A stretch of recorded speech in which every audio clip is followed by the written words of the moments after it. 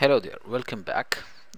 In this screencast I'm going to talk about CSS specificity.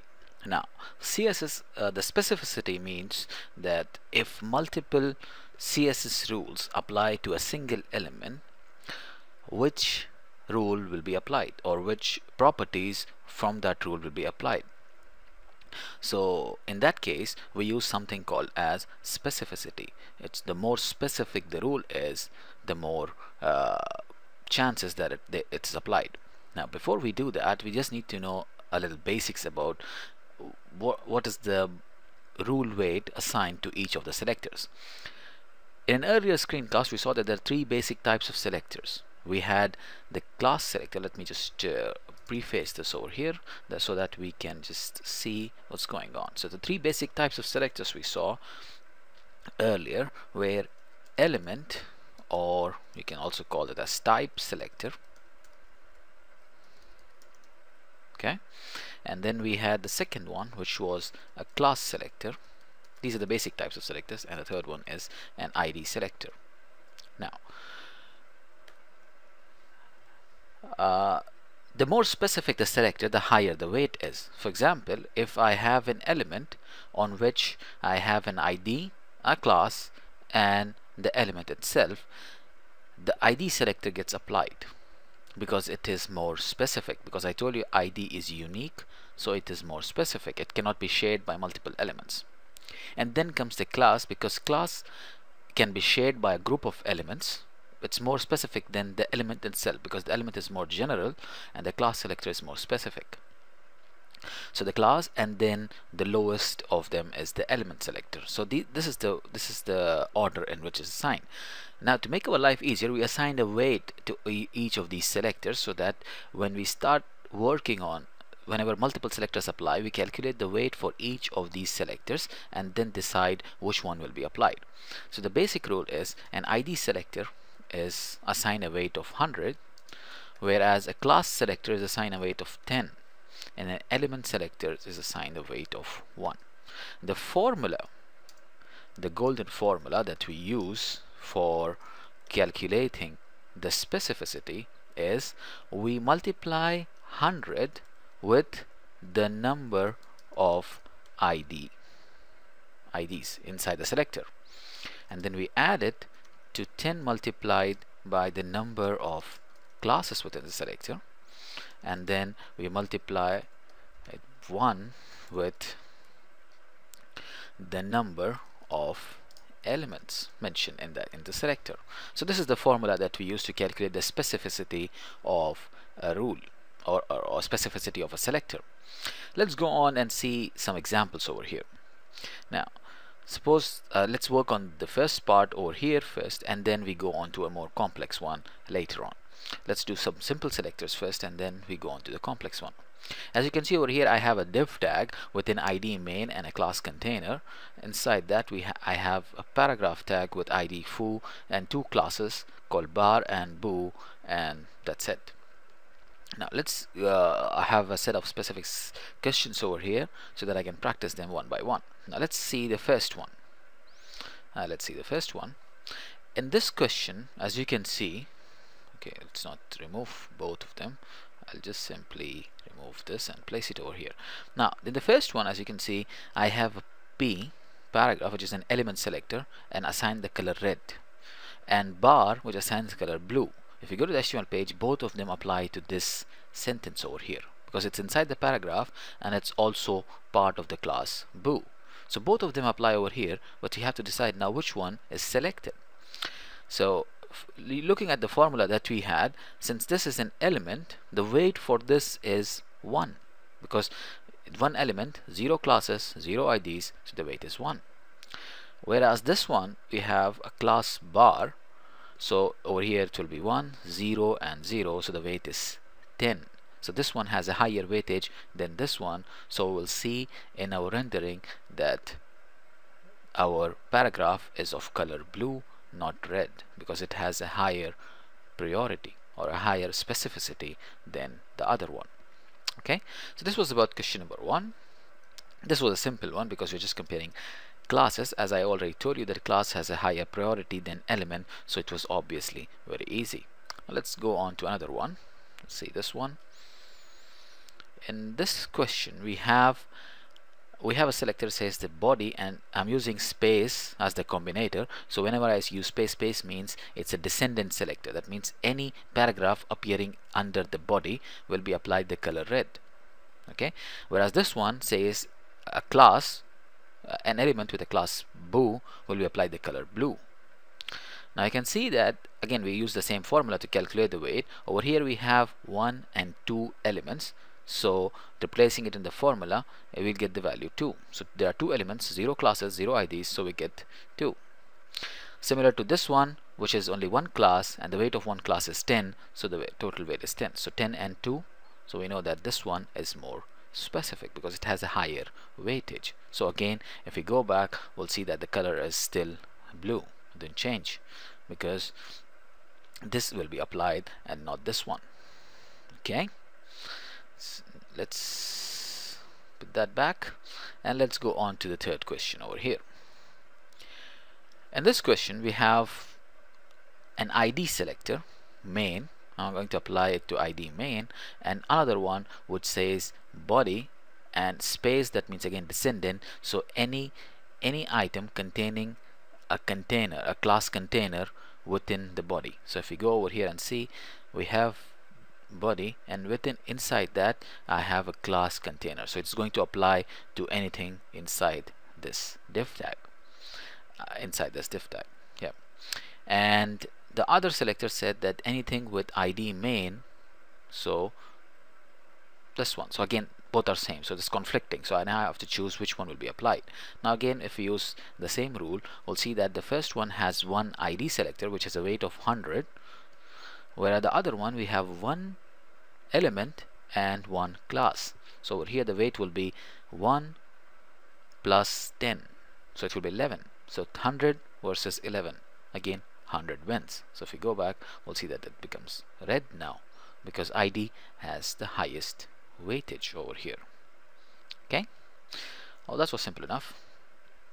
Now let's go to our question number 4. We have a few simple questions over here just to get started. Over here again, we see I have one ID to foo, and the other one says body, container, and p. So this time I am using 2 descendant selectors. First, inside body I am looking for anything with the class container. Inside the container I am looking any paragraph. So if you look at this tree over here, first it's body, inside body I'm looking for anything with class container, which is here, and inside that I'm looking for any paragraph, so it should be this. Looking at the other one which says that anything with ID foo, so if we go back, this is ID foo over here, so this is again applied to the same line. So now we have to decide that which one will be applied. Now let's calculate the weight again. The weight over here is 100, one ID selector which is 100.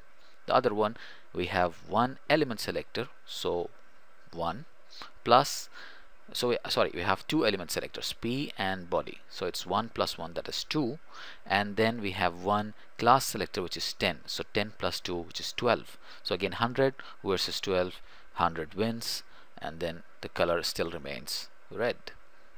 Okay, so this is how we calculate it. No matter how difficult it is, if they apply to the same element, we can calculate the weight of both of them and still search for which one applies to it. Let's see question number 5. We have 6 questions I guess on this simple div tag.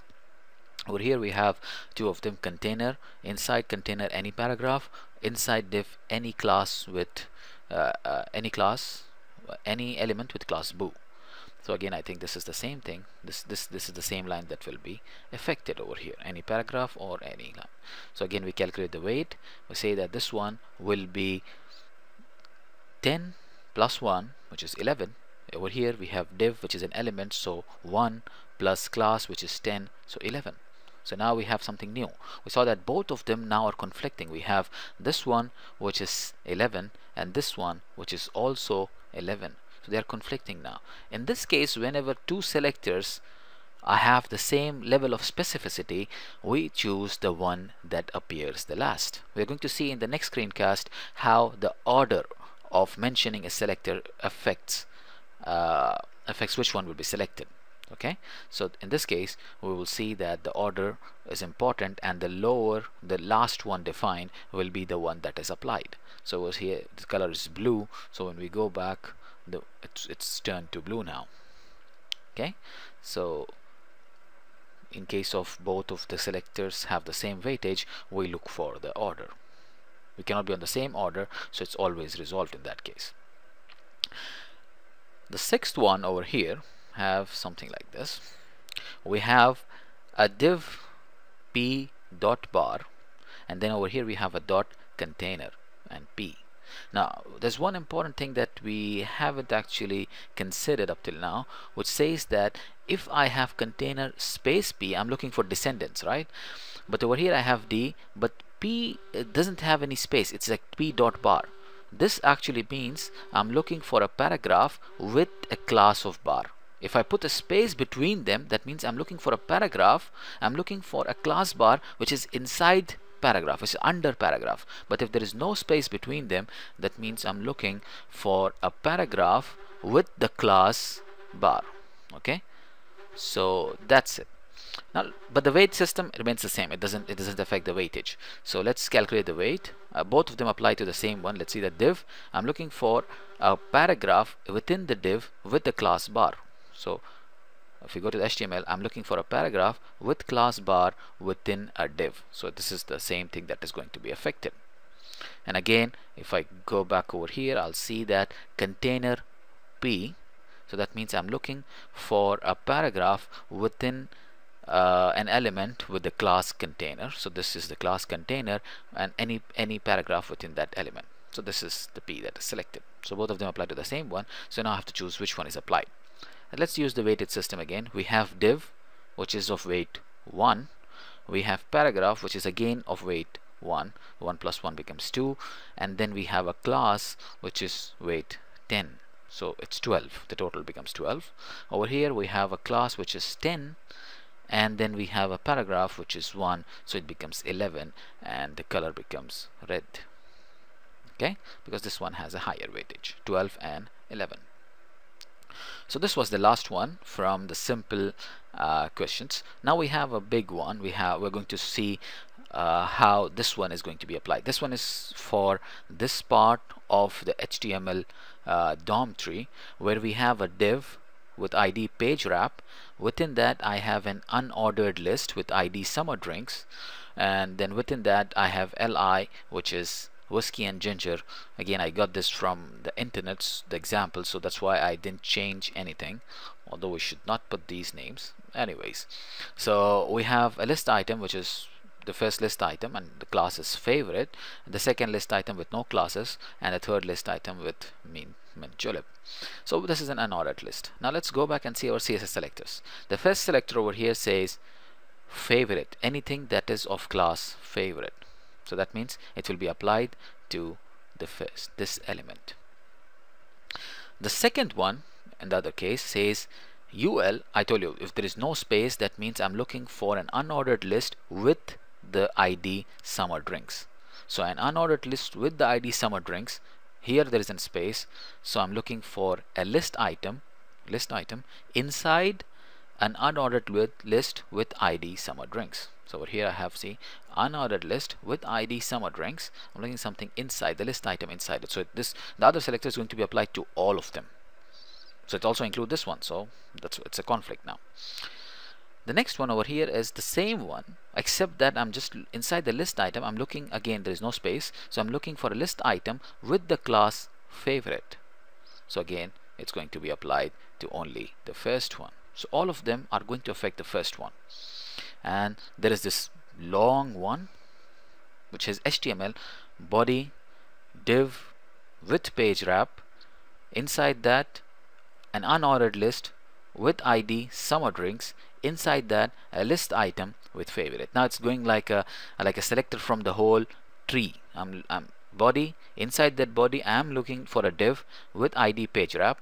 Inside that I'm looking for a UL with ID summer drinks. Inside that I'm looking for a list item with class favorite. So that's a very specific selector. So I traced the whole tree. Not a good idea to put in a rule, but since we are just practicing, we'll see which one will be applied.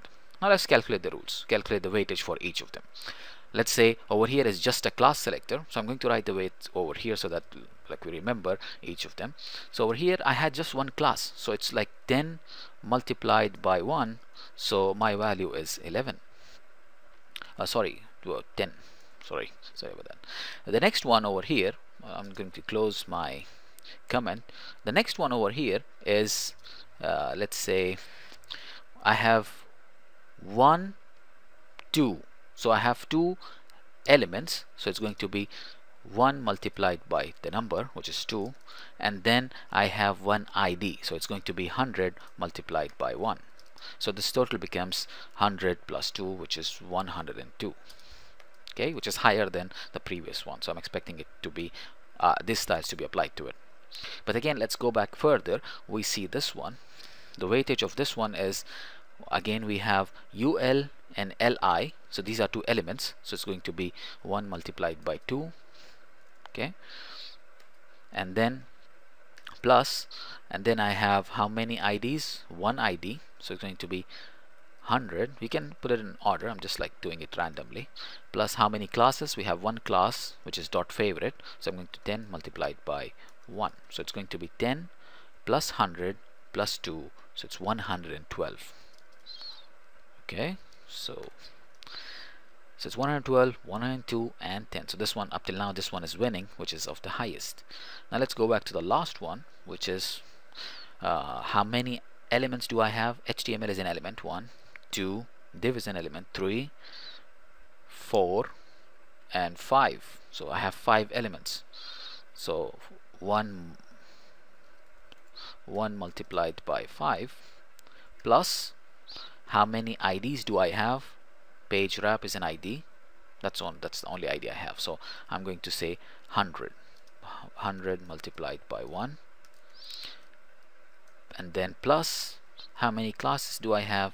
Just 1 again, which is favorite. So it's going to be 10 multiplied by 1. So if you see the total, it's going to be 100 plus 10, 110, and 5 into 1 is 5. So the total is 115. So see, if I'm tracing it, I become more specific.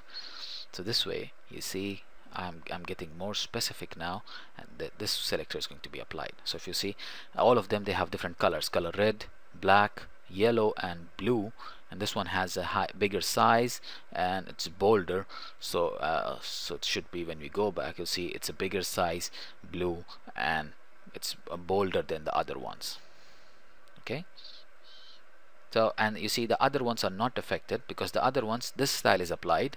For the others, sorry, this slide is applied, this one is applied, because this applies to all list elements. And you can see over here it says that the color will be black, the font size is 12, and the font weight, that is the boldness, is normal. So you can see that over here it becomes very small, which is 12 pixels over here. Okay, so this is how we calculate the weights of each of the selectors, and then we assign them the rules, assign them the properties. Again, repeating them, there are 3 basic types of selectors. Each of them have separate weights. Elements has a weight of 1, classes have a weight of 10, and IDs have a weight of 100. For each of the selectors you are asked to compare, what you will do is you multiply the number of IDs within the selector with 100, then add it to the number of classes in a selector with 10, and then add it to the number of elements in the selector with 1, and this total will give you the specificity of that selector. Then you compare the specificity of all selectors that apply to the same element, which the one that has the higher value will be applied. So this is the basics about CSS specificity. In the next screencast, we're going to see how specificity is one of the rules, one of the chains, one of the, what do you say, priority tree, one of the elements within the priority tree, and there are others which actually trump them. So specificity is one of them. There are others as well. As you saw, one of them was order just now. There are others as well. We are going to see that tree in the next screencast. Thank you very much.